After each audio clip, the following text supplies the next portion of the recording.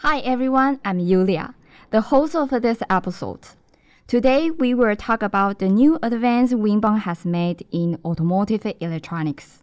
Let's welcome today's special guest, Wilson, the manager of Winbond Flash Product Marketing.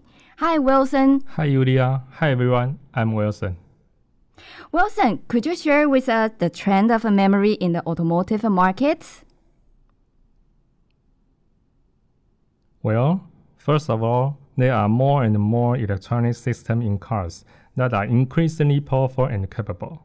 Therefore, the memory required inside a car will have different features and capabilities. The memory developed can make a car not just a car in the future. It will be more like a multifunctional mobile platform consisting of several electronic systems. For example, the instrument panel of a car should be turned on and displayed quickly. As the panel size gets bigger with richer and more diverse content, which means the larger amount of code is stored. In this case, the panel needs a fast boot. This will lead to higher demand for faster read speed. Another challenge that comes with larger capacity is an increase in cost.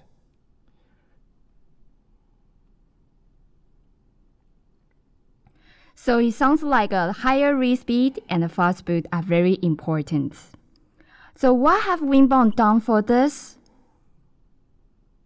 Innovation has been one of the essentials in Winbond's corporate culture.